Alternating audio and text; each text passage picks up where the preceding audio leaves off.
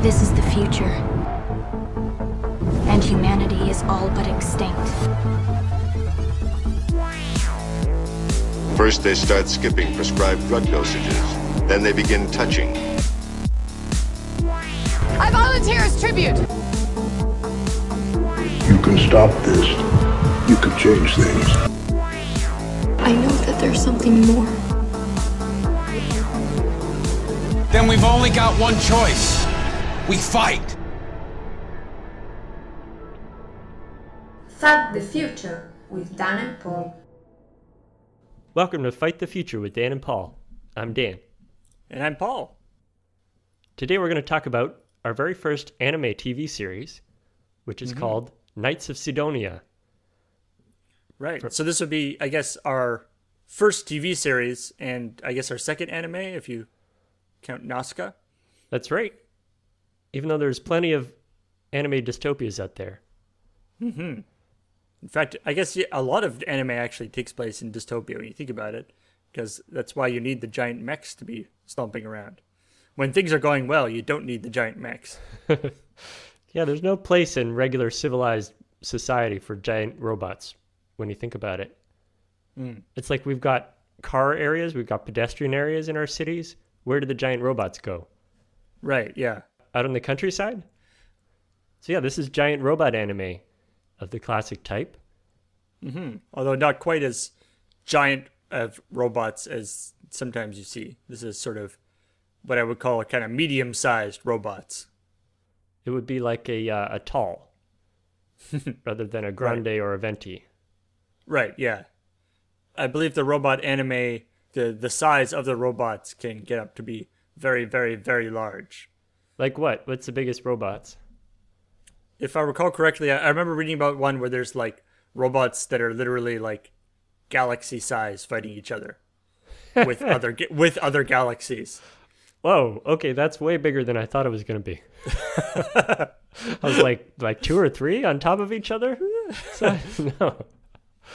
I like the idea that like, you know, even if they could punch at like the speed of light, it would still take a really long time for the punch to get there. People would, you know, be living on this robot, you know, go through their entire lives, waiting for the punch to connect. Anyway, that's not what this particular anime is about. No, but it is in a also strange situation, which is a space station floating in space, which we'll talk about. The last remnants of humanity fighting an evil alien threat in giant robots. Yeah. So pretty groundbreaking stuff. I'm being sarcastic. Ooh. Thank you for putting that in. Otherwise, I would not have known. Jab and parry. This is from 2014. So it's modern anime with a lot of cool CGI stuff in it. And I guess for the in the context of sort of spoilers, we're going to be talking about the first season of the anime. We're not going to be. There's at least 2 seasons, and I believe there's going to be a third. And there's also a manga that I think is actually finished now. But we're not going to be talking about those. We're just going to be looking at the first season of the anime, which is available on Netflix and I'm sure other places. Yeah. Yeah, the show is definitely not paced to end at the end of a season. It's paced like they're going to have 7 seasons plus 12 spin-offs plus a reboot. Nothing is wrapped up tidily at any point. No, there's lots of fighting and flying of robots left to be had. In the grimdark future, there is only war. Not just war. I mean, there's other stuff, too. Also flirting. Yes. Blushes. Furtive glances. Yep. All that good stuff. Love tetrahedrons. I don't know. Some sort of higher mathematical shape. Well, whatever shape has one passive male in the middle and a whole bunch of extremely girly girls orbiting around him. More of kind of a wagon wheel. Or we could just say anime. Ooh, another zow. Wow. The claws are out this time. We will talk about this as a dystopia, the world of the dystopia, because we don't review anime, despite my snarky comments. I mean, we don't review things. We talk about the setting, the plausibility, scariness, hope for the future, and imagine ourselves into the world of the story, which is a section we call How Would They Do? Let's get going with the setting. The setting. So it's the future. Far, far future. I think this is something, I think we're closing in on like 3000, and we're on this big ship, this sort of colony ship, I guess. It's called a seed ship, and it's 5 kilometers wide and 29 kilometers long. And it's actually embedded in a giant asteroid, which it becomes apparent is, in fact, a chunk of Earth. Really? I've missed that. Yeah. And so, as that suggests, Earth is not doing so hot. In fact, I believe it is no longer there. Yep. It's been split apart by this alien race called the Ghana that really hate humanity for some reason that we don't know. Yeah, they seem to be just this like completely animalistic, giant sort of amorphous blob things that are hell-bent on attacking people for a reason that is not totally clear. Yeah, so they're basically like a blob of tentacles that come at you, and somehow they exploded the Earth. They're very difficult to kill. They have this inner core that is almost indestructible. And so, yeah, human race, there were all these ships that came out of Earth, and they were all destroyed except for one, Sidonia. We actually know about 2 that were successfully made it out. Okay. What, does one of the others play a part in the story? No, but it's referenced basically because they all have been going off in different directions. It's been like hundreds of years since they heard from this one, but it's mentioned in one of the things where they went off, and it's like the last transmission they had from this other ship was like 400 years ago or something. But now they are all going off in different directions, so it's too far away for them to know anything about it. Yeah, it's not built inside an asteroid, I should say. It's kind of wearing it like a belt, and it looks like the barrel of a really chunky pistol. And I believe they use that, they like mine that asteroid for whatever you get out of asteroids. Resources. Resources of some kind. Yeah. Stuff to power their Hayden generators or whatnot. Right. Haggis particles. Haggis particles. Haggis particles. Yeah. Everything runs on haggis in the future. Turns out it's the most powerful thing known to humanity. Send those haggis particles. Those particles of delicious spiced lamb and rice. Oh, that would be great. You know, these Ghana attacked Earth, and in desperation, humanity sent off these seed ships. When we're following this one that's been traveling through space for like 600 years. Like, we're way, way past when that happened. And things have actually been pretty quiet for about 100, at the beginning of this series. Things have been pretty quiet for about 100 years. And then they become less quiet. To the point where they figured that they had sort of outrun the Ghana, or at least were in an area where the Ghana weren't around. But it turns out that is not the case. And a new crisis looms. So society has been organized around very militaristic basis, much like Ender's Game. We'll probably come back to that a few times, but most people are part of the military in some way. Often young people are into this Guardian Force, are required to join this Guardian Force and trained to become giant robot pilots. So these giant robots have been for 100 years just basically flying around doing nothing and preparing for the day when a Ghana might come back. And in the series is when that day arrives.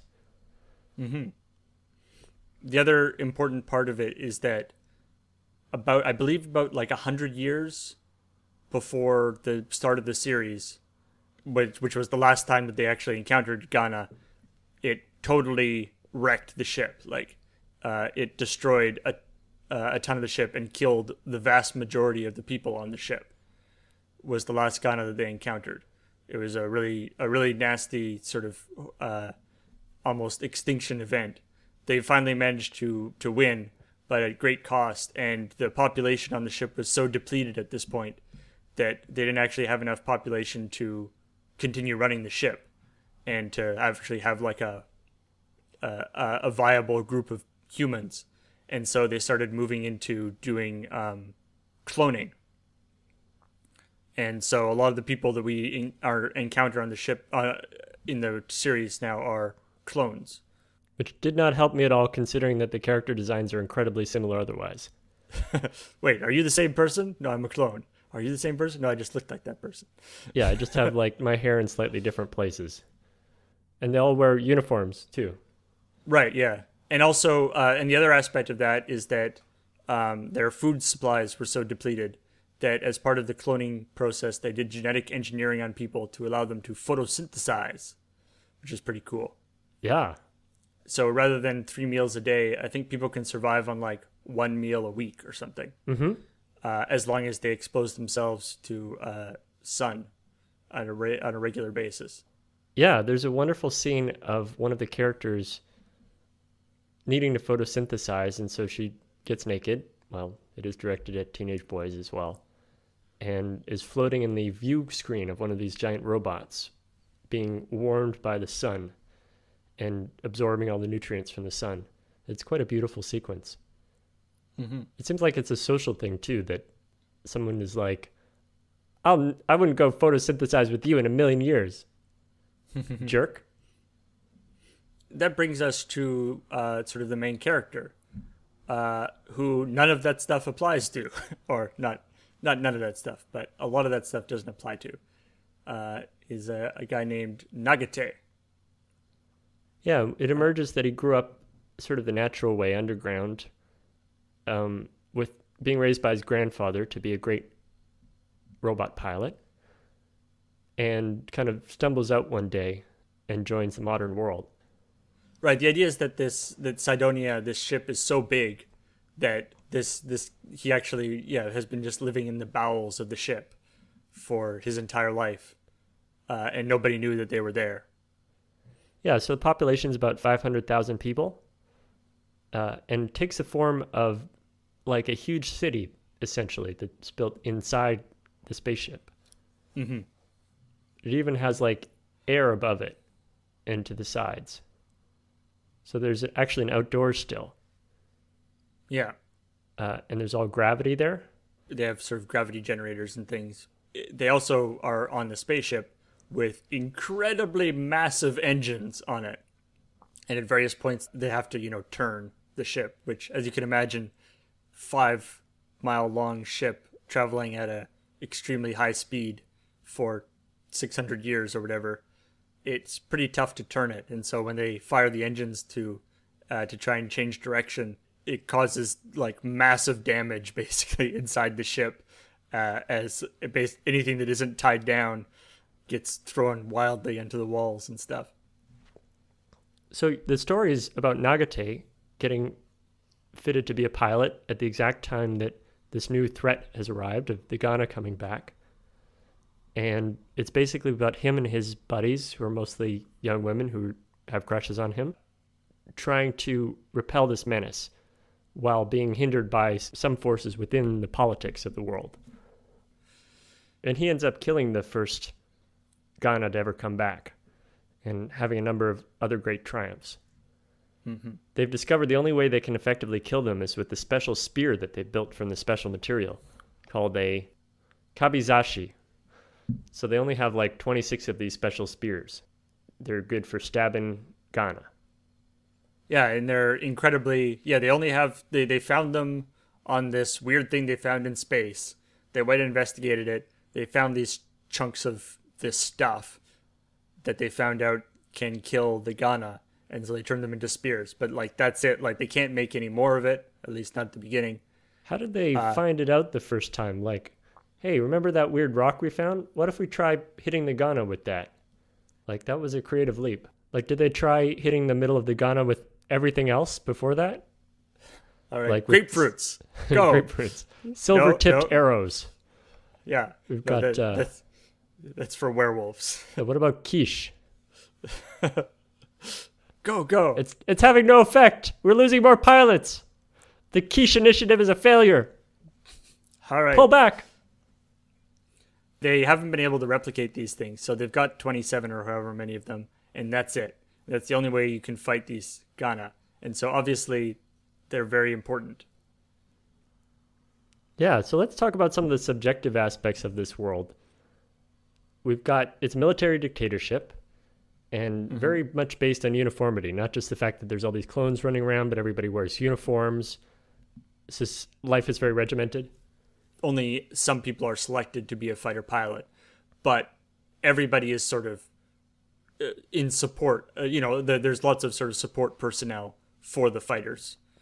And then there's also just people who are living in the city and like operating food stands and stuff. But everybody seems to have a fairly regimented role.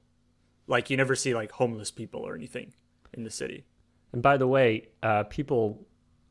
it's implied that people are recycled after a certain age, a la Logan's Run. Right, yeah. Put into these organic converter devices, organic converter reactors, and probably turn into food. Nobody really blinks an eye at that. No. There's only a handful of older people in this whole series. Basically, everyone looks like they're under 25.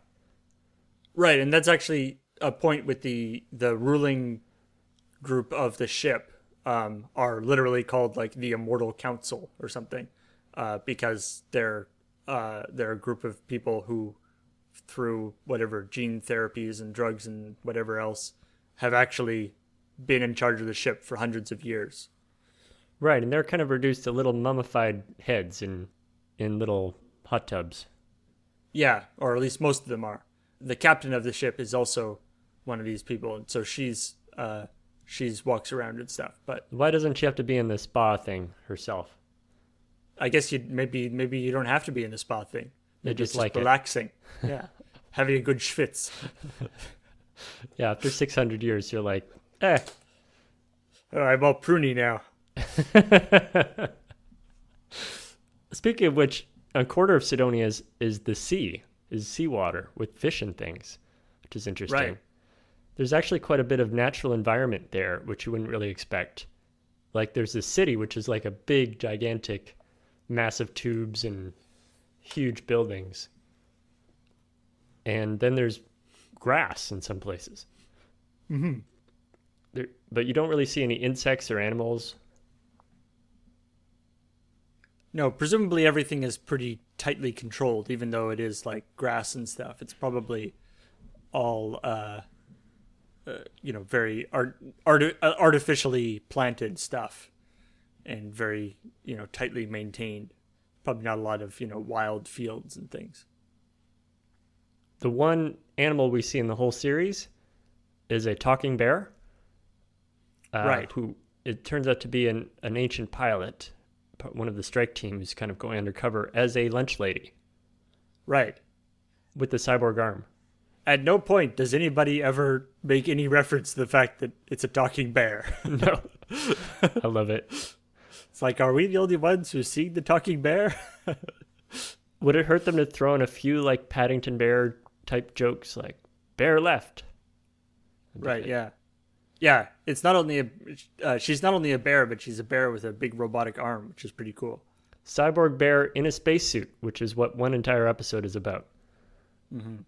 So there's something I like about this show. There's also people who are neither male nor female, like the character Izana. Right. She says, we have a new gender now. It's neither male nor female.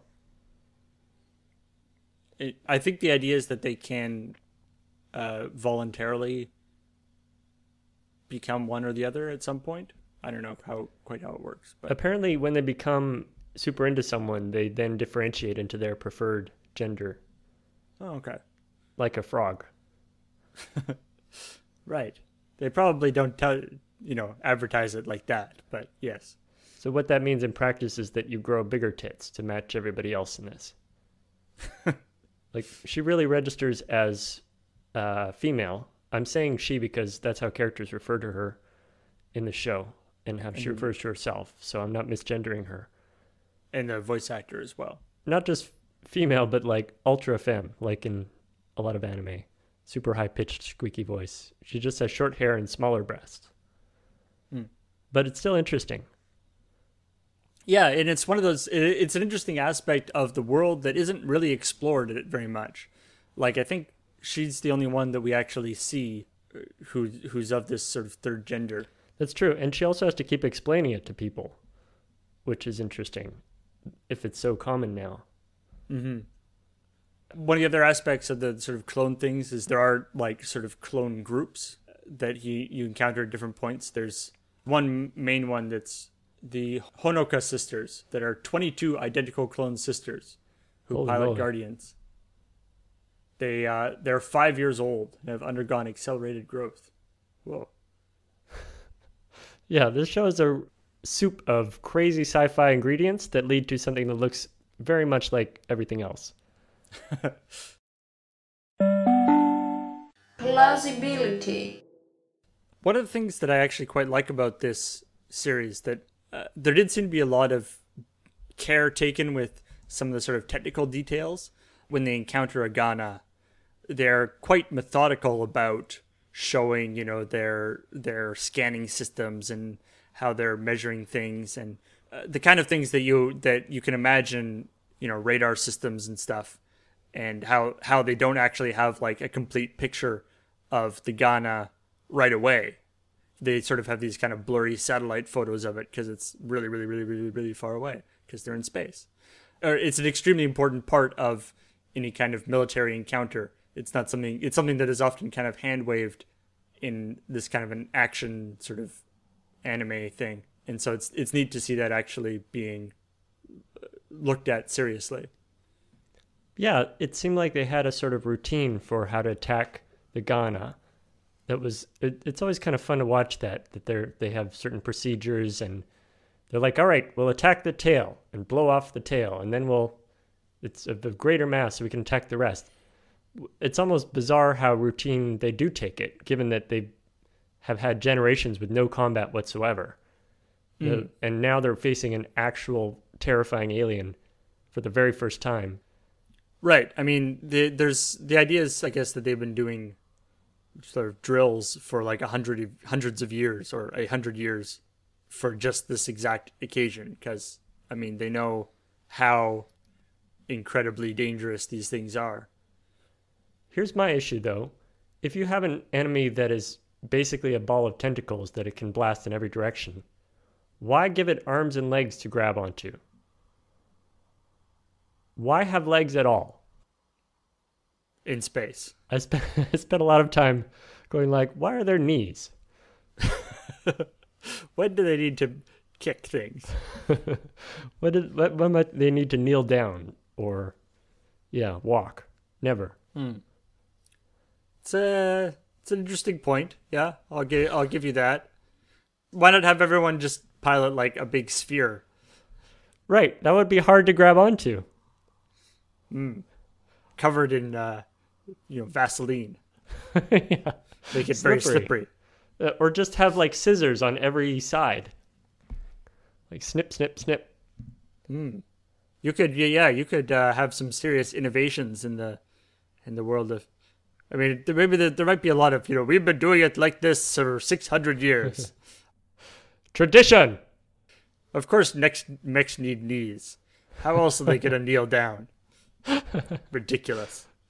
Maybe there are some maneuvers that involve like flying kicks or whatnot that we never got to see. We saw one guy detach his fist and shoot it at the alien. Right. Rocket punch. It seemed like they had hands, articulated hands, that they needed to load their weapons with individual bullets with the fingers of the hand. Right. Again, yeah. Why separate fingers? Chances of you needing to, poke the eye out of a Ghana or something seem fairly slim. Challenge one to a thumb wrestling competition. You got to be prepared. You never know. What's it going to be? Like, the only reason for that is because of the tradition of giant robot anime, right? Or, no, sorry. I'll stay in world. I should stay in world. Well, I think there is. I mean, even we I think we can talk about it, not necessarily in world, but I mean, there is an aspect of, watching a action sequence of a whole bunch of spheres attacking a tentacle thing might not be as interesting as humanoid figures. Spheres remote controlled from the base in perfect safety. They're literally not used for anything else, right? Well, no, they're used for, they do actually use them for like scouting and stuff at different points. I mean, the original reason why when they encounter the first Ghana, it's because they're scouting like an ice asteroid to like do some mining. That's true. So they do some multi-purpose work. Yeah. They're not just, The like attachment formations that they do in order to get places faster. It's kind of cool. Wait, that was cool. They'll hold hands and attach together and I guess combine their power. I don't know. I was trying to figure out, but like from a physics perspective, does that actually make any sense? I don't know. Do they go faster when there's 4? Yeah. Yeah, I don't know. Yeah, they basically have these giant rockets strapped to their backs, like Wile E. Coyote when he has the roller skates and the rockets. Right. That's why they need knees. Roller skates are useless without knees. You make a good point, Paul. Yeah. So you pointed out earlier the acceleration thing, and I thought that was a great example of taking something really seriously that is normally glossed over, like the gravity. They have artificial gravity. And yeah, when you accelerate, gravity doesn't work so well, and thousands of people die. Right. There's like a section of one episode where Nagate, his job is to just walk around the city testing out all the safety. There's like safety rails everywhere in the city, and everyone has to wear like these special safety belts with like a carabiner on it in case, the gravity generators mess up or there's something bad happens. There's all these safety rails everywhere, and so you can clip yourself in. And so he has the mundane task of going around clipping himself to one of these safety rails and like leaning back and testing it. So he's the only person in the world who has to eat and shit all the time. There's festivals with food in them, but for everybody else, it's like a fun treat type of thing. Because they only have to eat once a week. They get like little, there's like, it's like, you get like a little like tasting plate or whatever of something tasty. And he has to eat like 10 of them before he's actually full. At first, everyone's like, ew, you're eating all the time. You stink. Right. I love that part of it, that if nobody ever burped or farted or pooped or ate and had food on their breath, it would be super gross. Like, thank God we all do that. Yeah, the photosynthesizing method is much more sanitary. Yeah. Everybody's just like, la, I'm in the sun, absorbing its wonderfulness. And you're over there putting meat in your mouth and masticating it, and they definitely mock him for that, which I liked. And then pooping. Yeah, like, you have to poop again? Oh my God, it's disgusting. This toilet was not meant for this much poop. Yeah, it blocks instantaneously. Do we learn anything about the Ghana? Like, are they plausible or implausible? I mean, they're just... I guess it's you sort of empathize with the people on the ship in the sense that they don't know what the hell's going on either. They're just being attacked by these crazy monster things, and they don't know why. And as the show goes on, we find out we see that they are sort of exhibiting more and more intelligence. At first, even just stuff like dodging attacks and things, but then also there seems to be some sort of actual sort of deliberately countering the maneuvers that the pilots are doing. Not ever like super cunning. Like we never see them have a intense strategy or something. They just have. But they do like ambushes and stuff. Yeah, and they like learn from the tactics that they used on a previous Ghana too. Okay, but there doesn't seem to be any organizing intelligence behind them. No, and there's any attempts to communicate or anything have been completely ineffectual. Yeah, one subplot is that at one point the Ghana swallows one of the pilots, Hoshijiro, and eventually spits out something that turns into a clone of her, essentially. the red tentacles resolving into her body shape and her kind of coming to life a little bit. Very creepy. Yeah. Nagate, learning to talk. It could be interpreted as the Ghana sort of actually like deliberately doing something to scare the people or something. Yeah, because at one point he has to deal with a squidgy alien that's formed itself in the shape of one of these giant robots, except it's all red, and keeps whimpering in the voice of his former friend as it is trying to kill him. So that was cool. And it seems to have the equipment and tactics and knees of the regular of like a real ship, even with, you know, faster and more capabilities and stuff. So it's actually using not only, like, it's not just a Ghana in the shape of a robot. It's actually seems to actually have like all the guns and stuff that one of these robots has, which is weird.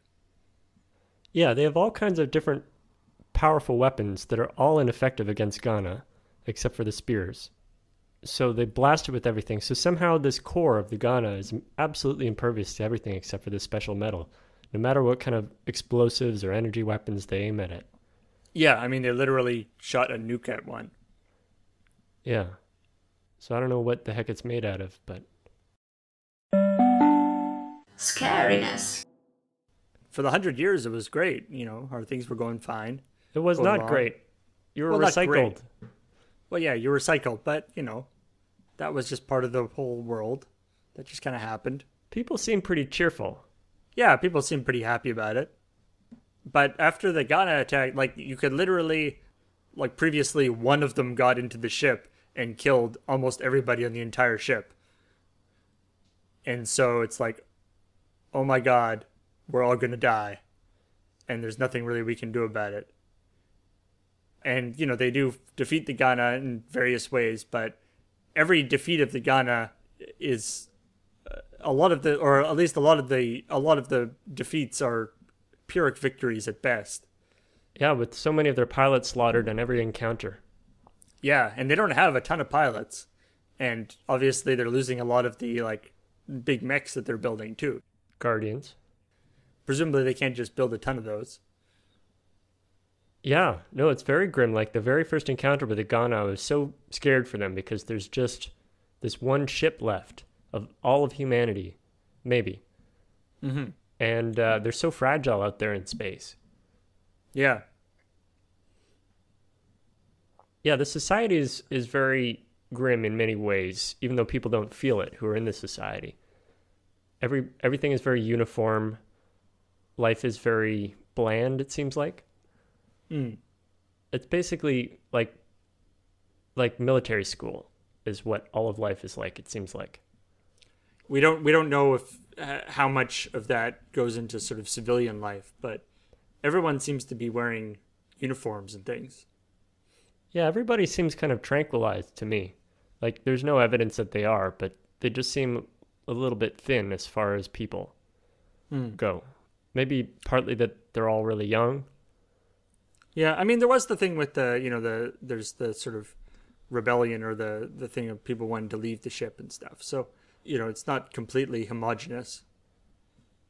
From like a political point of view, the Ghana, in a lot of ways, are almost sort of an ideal enemy, you know, in the sort of 1984, always at war kind of way, for the ruling people to stay in power. You know, there's these giant monsters that are incredibly terrifying that could show up at any time, and we don't know why, and there's nothing we can do against them except for our brave leaders and the guards and stuff. So there's no laws or no steps that the ruling people could take that would be out of line given the circumstances, you know? Yeah. In that state of desperation, there's no such thing as freedom. Right. Even the most basic thing of the captain doing an emergency turn of the ship that devastates the city and kills like thousands of people. Yeah, there's a little bit of political pushback you hear about. People are a tiny bit upset, but they don't have to consult anyone. It's one person just says, let's do it. Right. Yeah. The captain is dictator and dictator. The captain is dictator for life, and she's immortal. So yeah, it's going to be a while. And by the way, that killed more people than any of the Ghana killed over the whole course of the series. That's for sure. Yeah, because I mean, the Ghana didn't actually get into the ship at any point. Yeah, so that's one of the most terrifying moments, I would say, for the implications of the world. There's nobody she wouldn't sacrifice if she's willing to just kill thousands of random people right then. With the idea being that it's all for the greater good of preserving the human race, that this is the last bastion of... It's got a bit of that, the new Battlestar Galactica feel to it. Oh, yes. How would they do? I am the president of Toho Heavy Industries, and I lost the contract to manufacture giant robots. It's a tough one. It's a tough one. At one point, we thought we had it made. You know, my dad did this, my grandfather did this. We built giant robots for the defense of Sidonia. But then an upstart competitor came. One day I show up, and everybody's talking about the Mark 17. And it's faster and it's more agile. I'm like, why didn't we know about this? We've become complacent in our manufacturing. We thought it was okay to just, change a few things here and there in every generation. But essentially just keep churning out the same giant robots. And that made us vulnerable to this sideswipe. So I want to pledge apologies to my father, my grandfather, my whole family for letting this slip out of my hands. The one contract to build giant robots, I lost it to another company. And basically we're having a really hard time finding a market for our giant robots. Outside the realm of Guardians, there isn't a lot of demand. Yeah, outside of military things, I mean, we've been taking them to children's birthday parties, and there's a certain amount of... The kneeling is especially useful there. Exactly, yeah. People laughed at me for putting knees on the robots. But hey, it's not always going to be about fighting. The fingers are very good for making balloon animals. Exactly. And, kids love to take little rides. But to be honest, it's not the same as the income from the military-industrial complex. Thin times for Toho Heavy Industries. Nice. I am Norio Kunato, who is actually a character in this thing. But I thought he had kind of an interesting idea. He is the heir to the Kunato Development's fortune, who are the people who took over giant robot manufacturing. Oh, no. Yeah. But more importantly, he is also the greatest guard pilot in the entirety of Sidonia until this weird kid showed up, who is like 15 or something. Wait, this character is the one who looks like Lucius Malfoy, right? With the long gray hair? Yes. Yes. Okay. I fly the Type 18 guard, which is what everyone flies. But there is a Type 17 guard that was one of the original ones that we built. And this kid shows up and gets adopted by the captain of the whole ship. And the captain just goes, oh yeah, give him that antique, amazing Type 17 guard that I have been eyeing for basically my entire life because it's the greatest thing ever. Ever since it came to your birthday party. Yeah, it came to my birthday party and it was great. And so he just takes it over and basically spends a lot of time completely messing everything up, but kind of pulling out at the last minute. He is terrible at any kind of squad tactics because he knows how to fly really well, but he's never flown with anybody else. So he continually goes off by himself. And then he actually pulls it out and succeeds, which just makes it even worse. Because apparently he doesn't need anybody else in his squad. I don't know. It just reinforces that kind of behavior. Exactly. And so if everybody started doing that, the Ghana are just going to kick our ass. Yeah, your tactics often consist of forming a very, very nice, even long line. And I bet if they went and made some sort of documentary about this whole going on right now, I would look like the bad guy. History is told by the winners. Apparently so. Which used to be me. Right. I'm rich. Why aren't I the winner? I should be the one writing the histories. I'm going to do that. You did kind of sabotage him there. You gave him the wrong information about caused him to blow his charge prematurely. Okay, yes. There was that. But that was what I would call an extenuating circumstance. Okay. Because he was a dick. You can write that part out when you write the history. Yes, exactly. Hope for the future. So, at the end of the series, Series 1, this is the spoiler section, by the way, the more highly spoiler section. Basically, Series 1 is them fighting a series of larger and larger Ghana until they fight and defeat a super Ghana at the end. That's made of like 200 Ghanas all grouped together. And they defeat that. And then Series 2, I've been reading about, and it seems to be more Grim War. Yeah. In a lot of ways, the series is like a series of encounters that they escape from by the skin of their teeth over and over, in various ways with various ramifications. And that sort of continues on. And then they destroy this big super Ghana. But I don't think anybody is under the impression that that's like, oh, good, we defeated all the Ghana. Yay! Like, they have no idea why they came or why they went away, why a big one is attacking them, why a small one's attacking them. So another terrifying attack could be right around the corner. Like, I don't even know why they would take the time to celebrate if one could appear any second. Or one could not show up for 100 years and then suddenly start coming again. Yeah, it's not good for your nerves. Yeah, and like, in the other aspect is the sort of stated theoretical mission of this whole thing, as with the people who were sort of conscientious objectors to the Ghana thing, is that theoretically at some point they're supposed to, find a planet to land on, or not land on, but find a planet to colonize.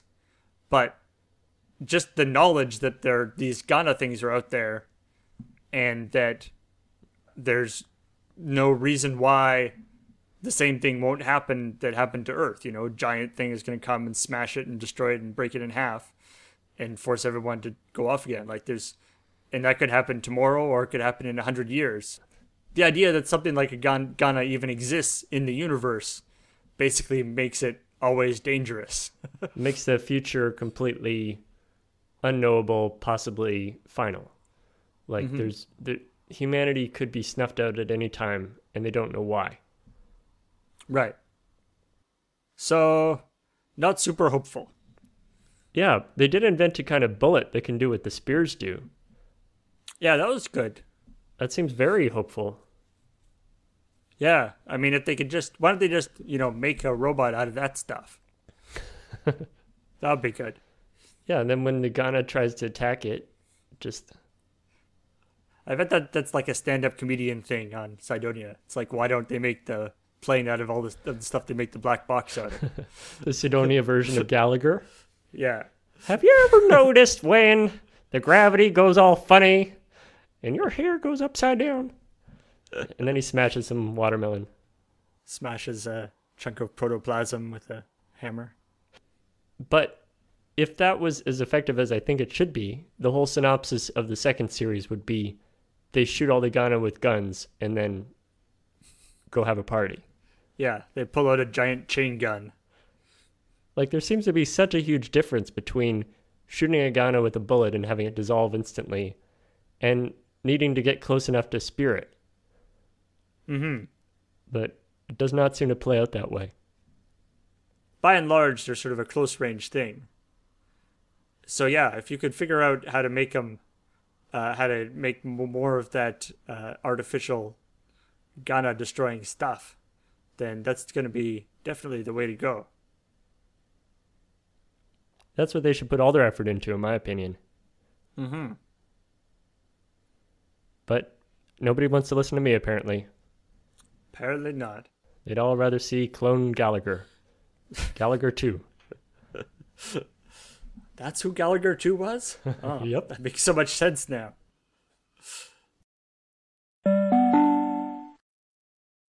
Tanikaze! You're awake? Hold on, I'm photosynthesizing. Sorry! You can keep going. I won't look.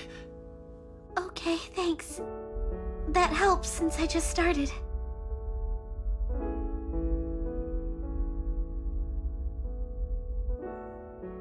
Tanikaze. Where did you learn emergency protocols? Oh. I learned everything about that from my grandfather. The one you lived underground with? Yeah. You were so effective without having had much in the way of training yet, so I was actually a little surprised. I was always told that. You should do whatever you have to do to survive in any situation. He was a good grandfather. Yeah. He taught me a lot of things. Hail, hail, Sidonia, land of the free and strong. Ooh. That's what their theme song should be. That's their anthem. Mm-hmm. Actually, it kind of does sound like a martial anthem, what they have. The theme song for the show. Yeah. Extremely long intro to the show. Yeah, it's a 25-minute episode, and 2 minutes are a recap, 2 minutes are the theme song, and then 2 minutes are the end theme song. So I was able to get through this series pretty fast. My first anime in 15 years. Oh, really? Yeah. To be honest, it's no patch on Ranma Half or Tenchi Muyo. State-of-the-art anime when I started watching. Why can't we have good old anime like Cardcaptor Sakura? Yeah. That's when anime was really trying to tell something interesting. Tell all sorts of intriguing stories. That's right. It was dark. It was layered. So that was Knights of Sidonia. Yeah. And this is a Loading Ready Run podcast as sponsored by all you awesome people on our Patreon at patreon.com/loadingreadyrun. For those of you who don't know, we've got our load-bearing wall of gratitude in our new moon base, and it's pretty awesome that we're able to have this new location, and over the next little while you're going to see more stuff filmed there, and we'll be able to show you how awesome it is. I'm looking forward to all the new videos with an expanded number of locations, like your new location, a different office. Mm-hmm. We've got different rooms now. The rooms are a different shape and size. We've got one room that has a window that slides open and closed. So, that just opens up an entire thing right there. That gets a filmmaker's creativity humming. Yeah. Windows that open and close. So if you like this podcast, please subscribe on iTunes or rate and review it as well. We always are interested to hear what you have to say. If you don't like this podcast, then what are you doing with your life? You just listened to 45 minutes of a podcast. Like, you could have been doing literally anything else. If you don't like this podcast, maybe send it to somebody you don't like. And be like, hey, you should listen to this. It's really interesting. But you have to listen to the whole thing. So maybe that's the person who's listening and doesn't like it. Mm-hmm. Yeah. Oh, well, sorry, you got tricked. Yeah. It doesn't get any better right at the end. You can also leave us comments on our forum at loadingreadyrun.com/forum. Anyway, thank you very much for listening, and we will talk to you in a couple weeks. Yeah. And I shall die for someone else. I shall fall on the battlefield. And may the odds always be in your favor. All right. Bye. Ciao, ciao.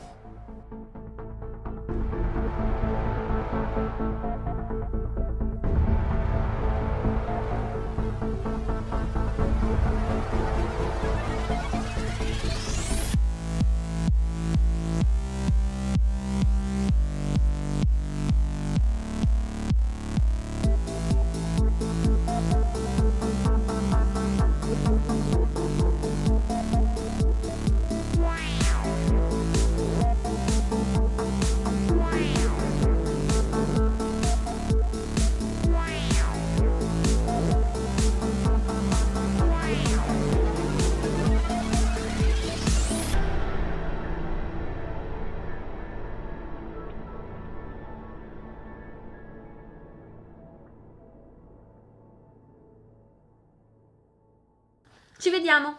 Perfect.